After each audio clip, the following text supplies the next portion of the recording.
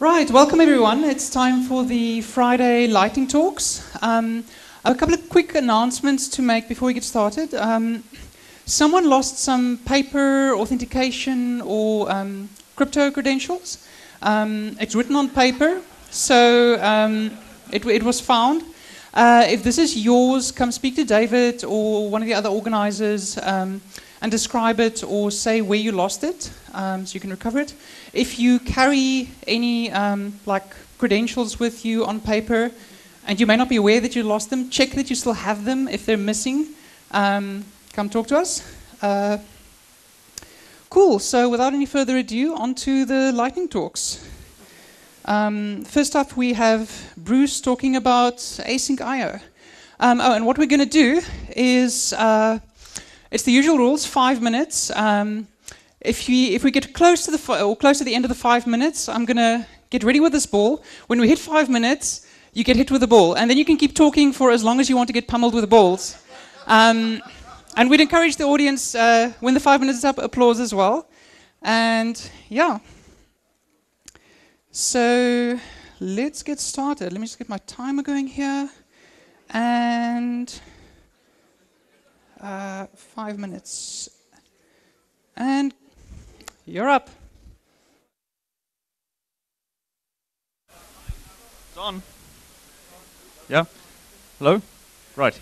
So I'm going to be talking about asynchronous I/O, but particularly about cancellation. So what is cancellation? Well, cancellation is what's going to happen in 5 minutes to my talk. So if you've not seen async I/O before, this is a very simple example of how you might write a server.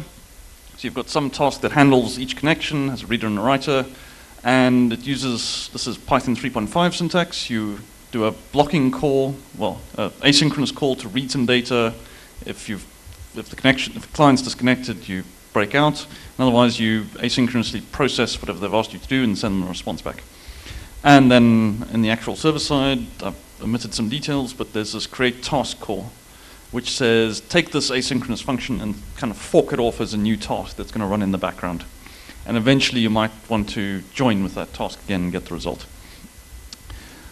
Okay, but one of the things with any sort of asynchronous I/O is it's a bit like drugs. It's easy to get started, but it's stopping that's hard. So when you want to shut down your server, how do you break out of this loop? There's nothing in here that's checking to see if the server's stopped. And inside that function, there's definitely nothing to check that the server's been asked to stop. So what you do is you take that task object you've got and you say .cancel. And this, I think, is one of the killer features in async I/O compared to something particularly like Tornado, which I don't think has an equivalent to this. And what that does is it throws an exception back into your task when it gets resumed. So it'll actually go into possibly the internals of reader.readline, and then that'll bubble out with normal exception semantics, and eventually it'll bubble right out of this function, and it kills off that task in a nice, clean way. And you can also catch the exception if you want to do some nice cleanup and tell the client that the server is shutting down, or if I want to quickly start ducking to avoid these balls coming my way. And I would, oh yes, and this is also built into async I/O in a nice way. If you use, say, this wait for thing with a timeout, when the timeout triggers, it will cancel the task that it's waiting on. So I would encourage you to think about this when you're writing tasks. Try and write your code to be cancellation safe, so that if your task is cancelled, it cleans up neatly after itself. Thank you.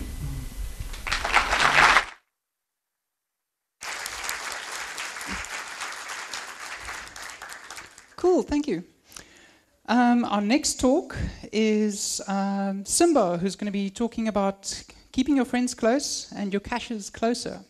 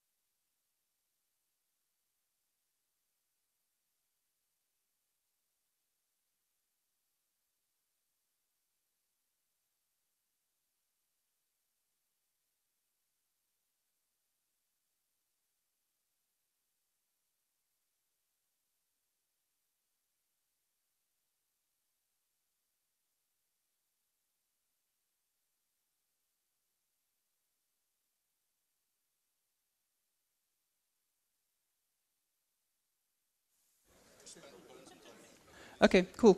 Okay, while we're sorting out the technical problems, we have some T-shirts to give away from last year. So who here was at PyCon 2016 and didn't get a T-shirt? Anyone? Otherwise, who wants one? Woo! High demand. Okay, well, let's chuck some. Are we going to make this a team effort? All right. I'll take the right side. Good question. Size. This is a large. Okay, and here we have a 2XL. Whoa. There we go.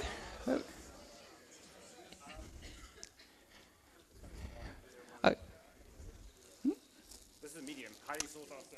Okay, here's a medium. Great. Let's go close.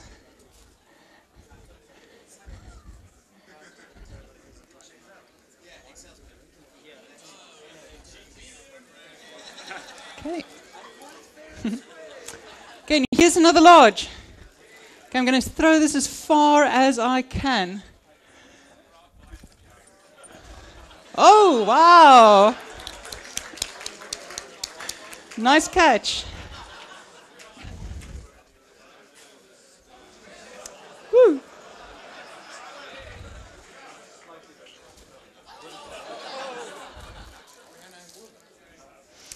And an XL.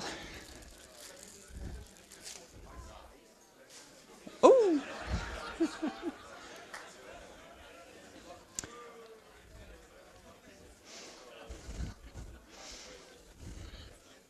Okay.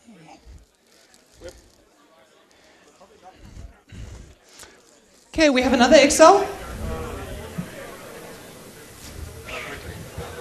And XL.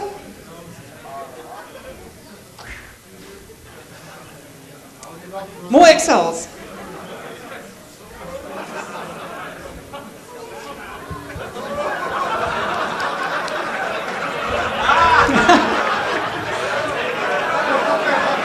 It was a good enough catch.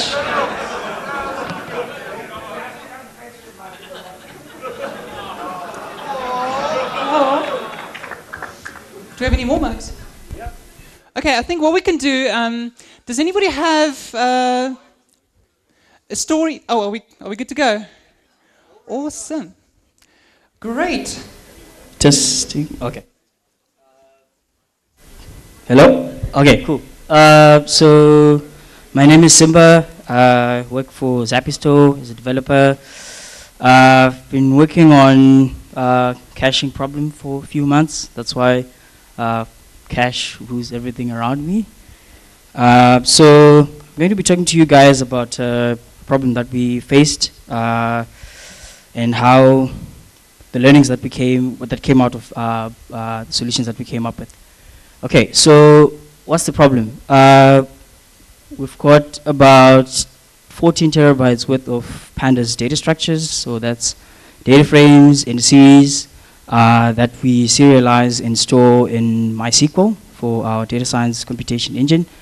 And because of this, we've had to scale up vertically to a DB box, which has 10 Gbps worth of a network card to allow us to be able to transmit the data at the speed that the computation engine can tolerate.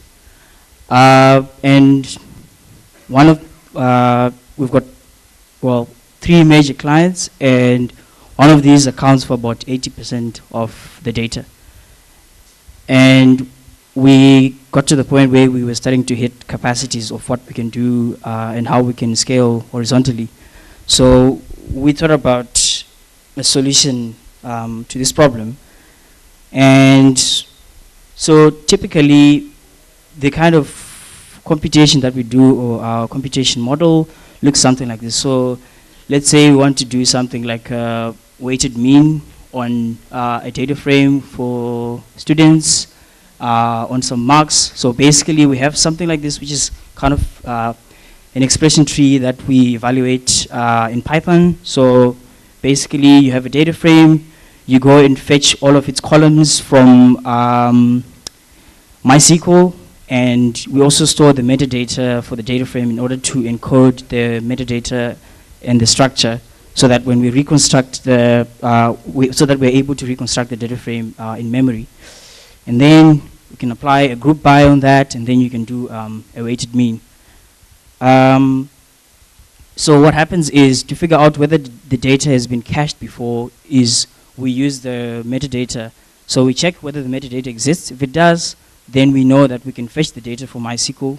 If it's not there, then we know that we need to recalculate that particular calculation and then cache it in MySQL. So going back to what our solution was supposed to be, our goal was to find something that is durable and has a larger capacity, something that is cost effective, also ability to scale horizontally and be able to maintain the speed that we already had. And this is the solution that we came up with. So we've got a bunch of worker boxes that run computations, and on every worker box we have a bunch of workers and what we call a cache worker on every box. So basically when data is retrieved from the database, the cache worker will broadcast the fact that it's retrieved some particular data. It gossips this signal to all the other cache workers. Those cache workers check whether they have the data sitting in EBS volumes that are pointing to them. If they do, they just ignore the message. If they don't, then they fetch that data and serialize it on the EBS volume, which is SSDs that front the cache. And as far as also deleting, when you delete, we want this to be consistent. So when a deletion goes on, we broadcast that message and make sure that the deletion is consistent across all the distributed caches. So some learnings from this. Solving the cache consistency problem was quite hectic. But Redis was really helpful as a messaging protocol for that. Consensus delete, making sure that there isn't any data caches on disk.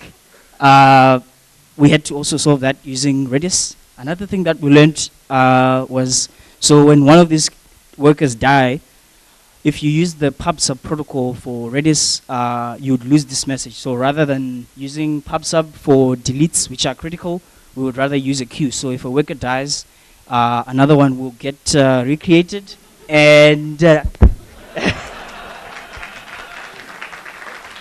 okay.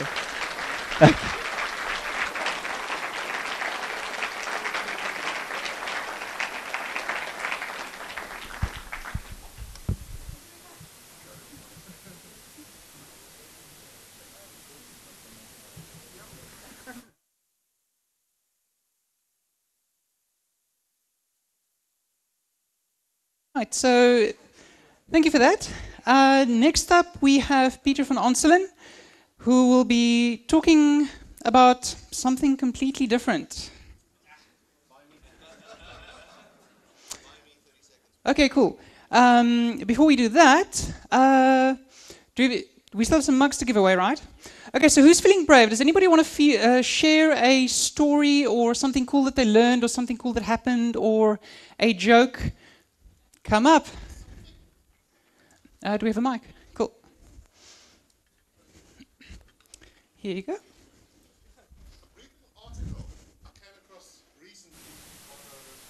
A brief little article I came across recently described how many of you use Slack within your workspace to communicate with each other? And how many of you have that Slack set up so that it automatically adds anyone who has an email address at your domain? Okay, because a lot of people do, and apparently that's a bit of a security hole, because one guy found out that a lot of ticket support systems, when you submit a ticket, they'll give you an address at their domain that then anything sent to this address turns up on the ticket. And he realized he could use this to sign up for their internal Slack workroom without anybody figuring out. And support systems and all the internal communications. So, yes, be careful with who you allow into your Slack workspace.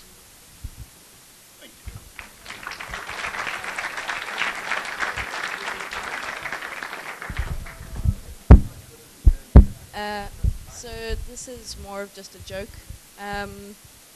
The funniest thing I've ever seen a junior developer do, or like the funniest bug I've ever seen was these guys came up to me and they're like,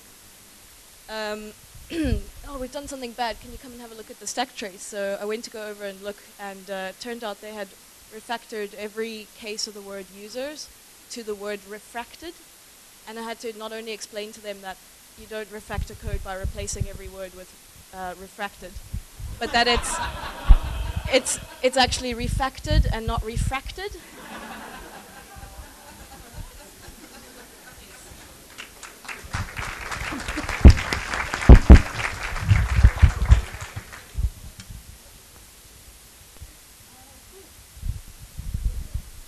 Okay, hi. So I was chatting earlier at the speakers dinner with David, and he insisted I do a talk about this particular topic. Don't blame me. It's entirely your fault. You know it, so shut up. So it's been a wonderful conference. I thought I'd take a page out of Flavio's book and his talk on yesterday, where he said you have to own your own growth, and not all of it has to come from the tech community. So with that in mind and that context, now for something completely different. Let's talk about fencing. So fencing is the artful using a sword or a foil in skillful attack or defense. And I know what you're all thinking. You're thinking, that's the thing where you wave fluffy things around, right? So yeah, that's fencing. And I'm not talking about this fencing. I'm not talking about those people who swing car aerials around as if they're feather dusters. No, I'm talking about this fencing. This is known as historical European martial arts, also known as HEMA. And notes. And this has been, whoa, what did I say? Okay. Okay, so HEMA. And the point of HEMA is you're using big actual swords, like this big, huge long swords and etc. You're using them to treat the weapon as if it is an actual sword and not basically a car aerial playing laser tag, which is what modern day sports fencing is pretty much about. And I get to use weapons like this. Cool big long swords, quarterstaffs, halberds, pikes. It's a lot of fun, it really is. So lots of cool weapons. So here's the thing. This entire movement is about trying to resurrect Europe's past. So European martial arts kind of died out entirely, and there's no living history of it. And the reason there's no living history is because, let's be honest, guns work. So there's no master teaching a student, and the student becomes a master to teach the next student on how to actually use a halberd or a pike or a sword, besides, you know, laser tag. And there's an entire movement trying to resurrect it.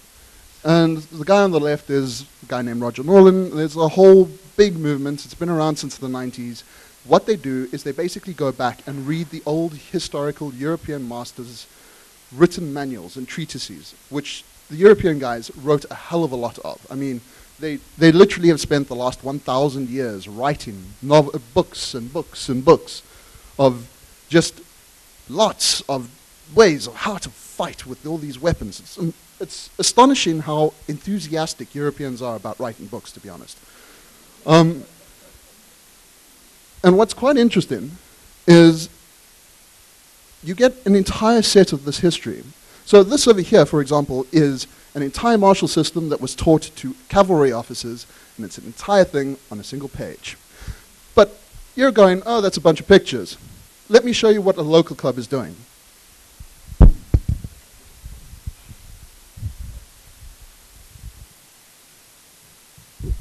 And I purposely turned off the sound on this video because it just weirds me out.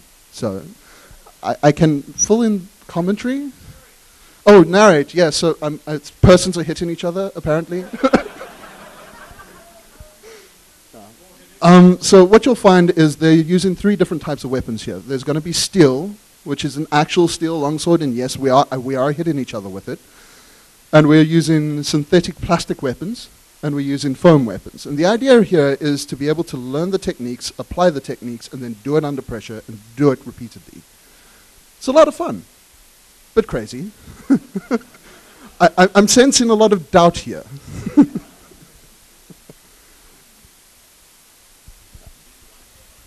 Oh, yes. That's perfectly fine. Come, you're welcome to join us. Literally, this happens at there's a scout hall right next to Faris, Mondays. You have no idea. The amount of times I've had to work with no pinky because it's damaged. And this is through gloves that are like plate gloves. It's ridiculous. Steel, not rattan. Also historical techniques. And I'm running away from the podium now.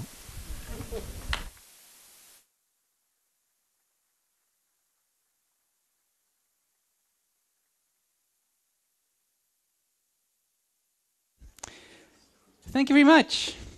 All right, so next up we have Simon Cross, who's going to be talking about the Python Software Society of South Africa, which is a really cool development. Oh, did someone lose their phone?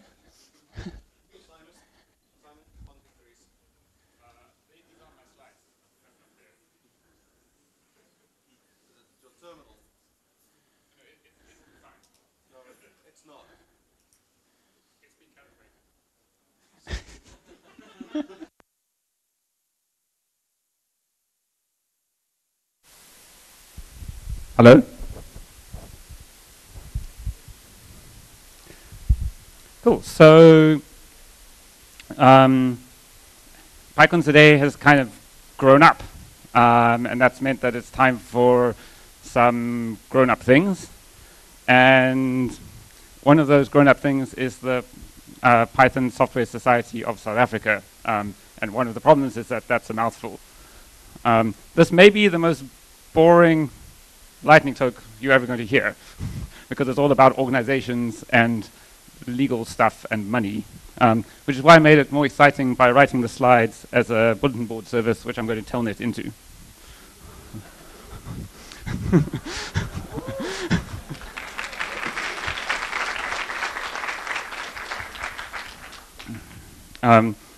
So first, just some general stuff. Its name is a bit of a mouthful. We chose it to be clear, accurate, and unique. Yes. So if you have a good acronym for us to use, we're currently going with PSA. It started in May this year, and it's a non-profit company. And according to the to SARS and the South African Registry of Businesses, its status is in business. So why did we make this thing? So first of all, it's for supporting and growing the community of Python software developers in South Africa. So that's you and all of the people who would like to be like you, i.e. be Python developers, but aren't yet. Supporting and managing the running of PyCon. So probably the primary and biggest driver around this is we actually need a company behind PyCon now, because we're spending kind of R500,000 running the conference, and that money has to go through somewhere. Supporting and managing other Python software community events within South Africa. So if you're running something Python related, whether it be like Python for everyone or machine learning, and you need some of the services of the Python Software Society of South Africa, let us know. We also broadened the scope quite a bit. So we're allowed to provide funds to individuals who otherwise would not be able to attend some sort of event. We can support activities of individuals who are doing very broadly worded things like enhancing the visibility, health, or public image of the Python software developers in South Africa. And we can also support groups who are growing the community of Python software developers in South Africa. Cool. So what kind of, what kind of things can it do for you? If you're organizing something Python related in South Africa, and it can receive and hold money or other assets for you, it can pay suppliers for you, it can help you with infrastructure. We can't give you money yet, but we might be able to give small amounts of money in the future. That's just because we currently don't really have any money. And it could form working groups.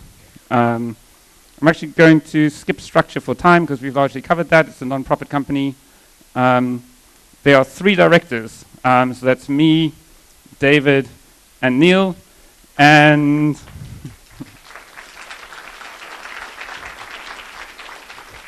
can I subtract time for clapping?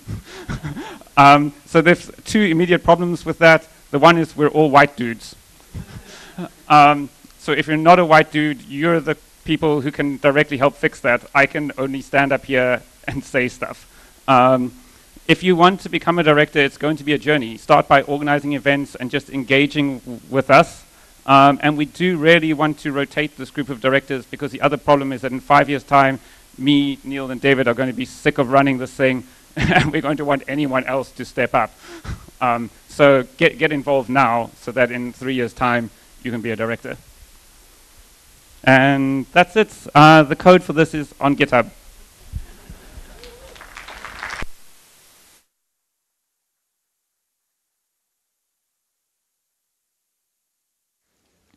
Thank you very much, Simon.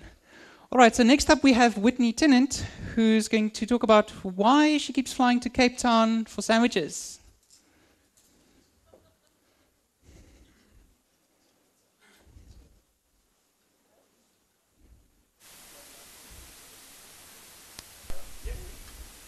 Hello.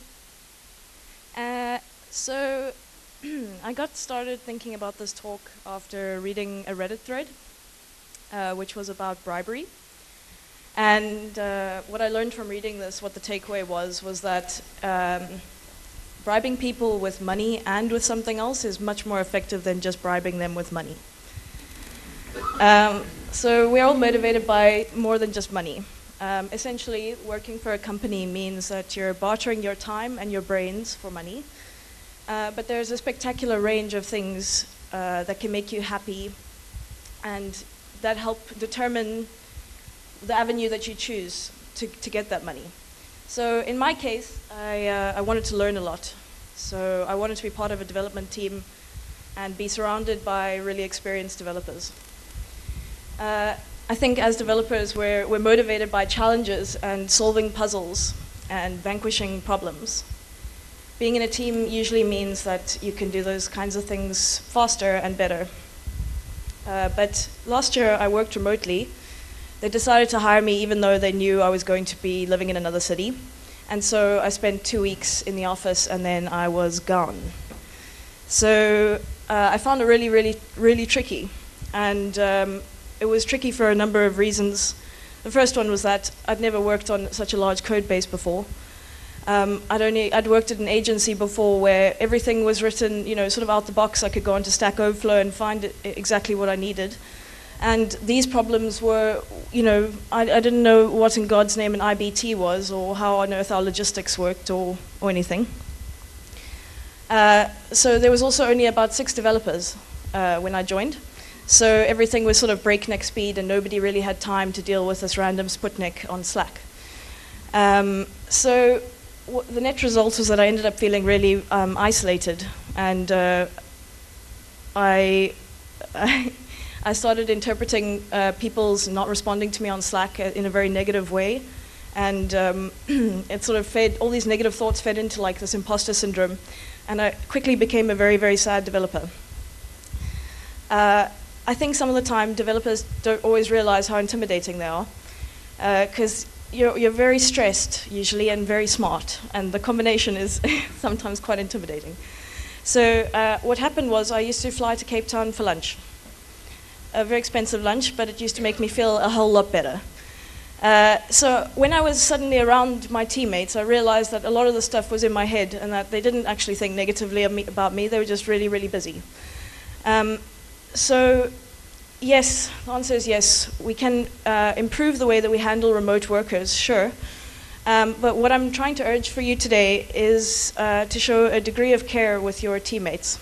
Working in tech is very, very stressful. We're all drowning in endless torrents of requests and features which need to get fixed or built. You have to move fast, and any breakages can cause major financial repercussions. So try not to make people feel shit, because it's already stressful. Make them feel great, and not only that, help them improve others, because I believe that if you help fix the technical, the culture tech debt, you get to improve the whole team much faster. There's a quote by Aristotle, which is, the whole is greater than the sum of its parts. So it's much more efficient than to have like a team that's not just one person that's doing extremely well, but rather bring up everybody else. And that reminds me of something that Flavio brought up, the first speaker. He's talked about time being the most important currency. So try and take the time to really invest in the people around you, because that's all we really have. And that's why my team is important to me, is because those are the people I spend most of my time with. And so coming to the office and reducing my anxiety and having a great team is what motivates me to work my ass off far more than money. And you may never know how much it means to your teammates. You may never get to experience how much they would do for you in return, or how far they would fly to eat sandwiches with you.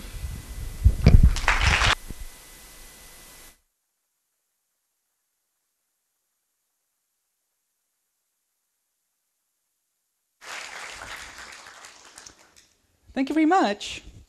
All right, so next up is our last lightning talk speaker, Marlene.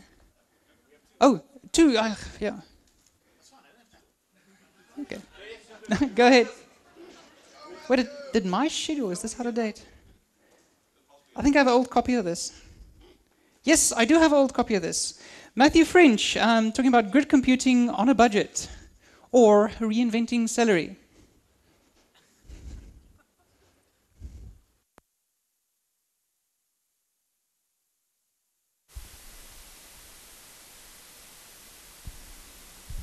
Hello. Right, good evening everyone. My name is Matthew French and I'm here to talk to you about a little project that I worked on to solve a problem that we have. First, some housekeeping. Sorry, I know everyone seems to do this. I've got to pay the rent. My trip here from Johannesburg was paid for by the company. The company is called FIS. We're in financial services. We have lots of employees. We have lots of customers, and we're in lots of countries. Yes, for those of you that know, I am actually a wench. Does anyone know what a wench is? It's a collective noun for bankers. A wench of bankers. Thank you. All right, so the application that I'm working on is called Front Arena. It's written in C++, but to extend it and customize it, it uses a Python framework which is embedded into the application, which is really nice because we get to use Python. Unfortunately, the downside is we can't do all the Python-y things we'd like to do, which is kind of what this talk is about today. The problem we had is we had a large, long-running admin process. It would take over 8 hours. Actually, it would sometimes take over 36 hours to finish. So we need to break this up and put into small pieces. Yeah. The problem is that we're running inside a Python-friendly, but it's a proprietary environment. So we can't do things like use celery or use many other tools that we're accustomed to. RabbitMQ, for example, installing that and getting set up will be a problem. Yeah. The cultural issues with working with banks. Banks, if you haven't used software for the last, the software hasn't been around for 10 years, then it's considered maybe a bit newfangled. They don't really want to look at it. So that can be a bit of an issue. And a new feature in banks especially is change control boards, where you can't change anything unless you filled in forms in quadruplicate and then been through 3 or 4 forums to tell people you can change things. So when you add in custom software, it gets a bit tricky. You've got to do a lot of extra legwork. So the solution far too often is to actually just roll your own software. And that's what I ended up having to do in this case. All right. We had other requirements. The process we're running had a long startup time. It wasn't actually that long. It's about 15 seconds. But when you're doing this 10,000 times, that 15 seconds adds up. So we needed a process that would run continuously and essentially accept messages. Yeah. They also need to be in different OS processes, because the C++ code and Python, because the global interpreter lock, you can't really do multi-processing, concurrent multi-processing in the same process. So you actually needed to have separate tasks. This next one's a bit of an oxymoron. We needed persistent temporary objects. The application requires some database config to be done for the process. That config is undone at the end, but you don't have to do it every single time you ran it. So you also need to have some features where you could keep an object around for the duration of your task and then delete it at the end. Right, you need to also be able to pause and cancel the process. If it runs over, we need to be able to stop it at a defined point. We don't want it to just die suddenly and leave us in an inconsistent state. So we want to be able to just wind back the process. We want the ability to rerun failed processes. We also like the ability to pre-generate the work queue. We have dev and test environments with all the work that we want to do in them. We can generate the work that we want to do from there without having to do it in production, copy the queue to production and run it on production. It's just like a mega batch script if you want to think it like that. Okay, and another feature that we needed was just to have checkpoints, because some tasks had to wait for other tasks to finish. So there had to be a point where all the previous tasks had to finish first. So this is some extra features that you wouldn't normally get in a standard process. All right, very quickly, because I assume my time is running out. The way we implemented was, it's actually just a simple file-based system. You put your messages, which are stored as JSON, into a directory, a messages directory. You have generators that can generate those messages for you. You then have workers that read those messages out of the queue. Now, if you know anything about concurrency, you'll know that things like mutexes are a problem. You need to make sure that two things don't try and read the same task at the same time. So the way I got around this is by moving the file into the workers directory and then checking to see if the file was there. If the file hadn't moved, we know some other process had grabbed it. And so it actually supports concurrency, and you don't have problems with trying to run the same task multiple times. Okay, and then just before something gets thrown at me, there's some code. Okay, no time to read it, sorry. And there's some more code. Thank you very much.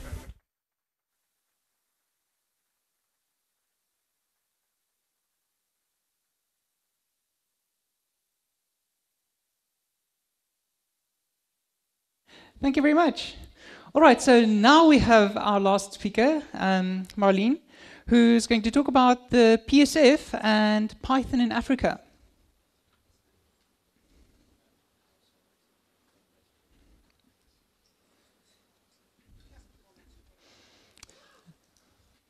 Is that working?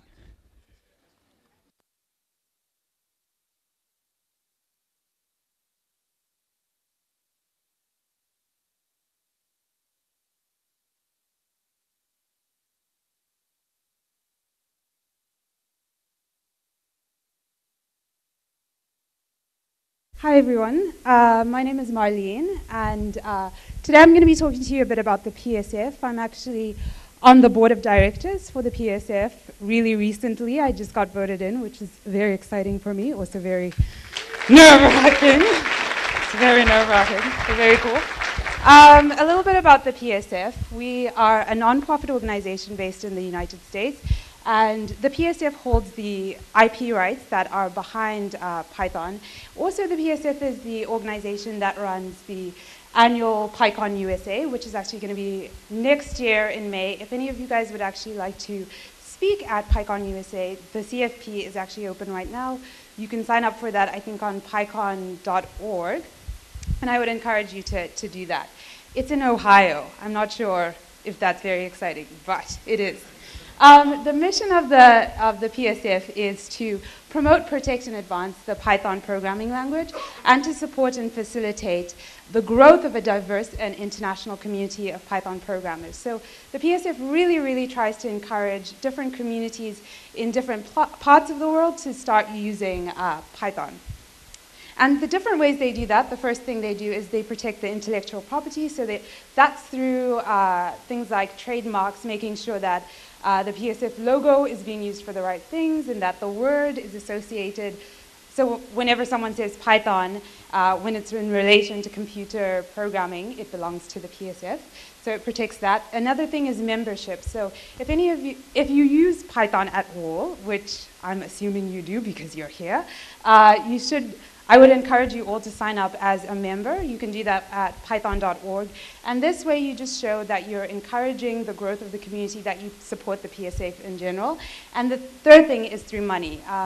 You can actually apply for grants directly to the PSF. It's all, the money is donated. And so you are able to we also sponsor things like conferences. So this conference was sponsored by the PSF as well. And things like user groups and workshops are also sponsored. So if you go to python.org, you can actually apply for a grant for some of the things you're working on. So in relation to Africa, the way the PSF monitors the growth of different communities using the Python language is through maybe seeing which communities are actually requesting grants in order to host things like workshops and events and user groups. So the first time the PSF actually got a request from Africa was in 2010, and that was from South Africa. And PyCon Zere is actually one of the, is the longest running PyCon in Africa, and it's actually one of the longest running in the world. So yay, PyCon Zere. This is really good. Very exciting. Then in 2015, that was the next, no, in 2014, that was the next time, that was the second time the PSF got a grant request from Africa, and this was from a community in Namibia, and they partnered with a group from Cardiff University to host the first ever PyCon Namibia, and from that actually came PyCon Zimbabwe and PyCon Nigeria that requested for grants in 2015. If you want specific statistics on that, you can actually visit the PSF's blog, which is pyfound.blogspot.com. So currently, at the moment, we only have about 15 countries in Africa locally that are using, that are actively, hosting user groups or workshops or running PyCons. If you can notice, the top and the middle, so Central Africa and also North Africa don't have much activity. I actually am trying to see if we can sort of encourage a community and growth in places like Egypt and Morocco, but the issue sometimes is the language barrier. So if any of you happen to speak Arabic, let me know. I am looking for Arabic speakers. But we really want to encourage the growth of the Python community across Africa. And the ways that you guys can actually participate in doing that, there's several ways to do that. The first thing is supporting new conferences. So PyCon Ghana is actually hosting their first ever PyCon next year. I would encourage you guys to go and speak there or to attend or follow their Twitter page. The next thing you can do is sign up for helping to organize regional conferences. There's a DjangoCon that's being organized, DjangoCon Africa, so I would encourage you to do that. And then the third thing is become part of the community. So whether that's mentoring or becoming a member or just attending conferences, that's what you can do. And that is the end of the conversation. Thank you.